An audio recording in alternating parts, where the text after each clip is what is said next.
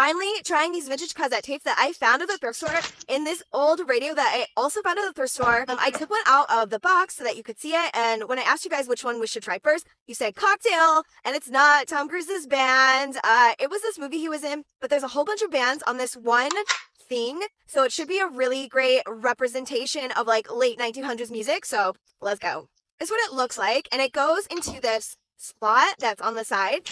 When I was looking at the bands on this one tape, I actually did know one of them. The Beach Boys. Goes this way. All right, I think we're ready.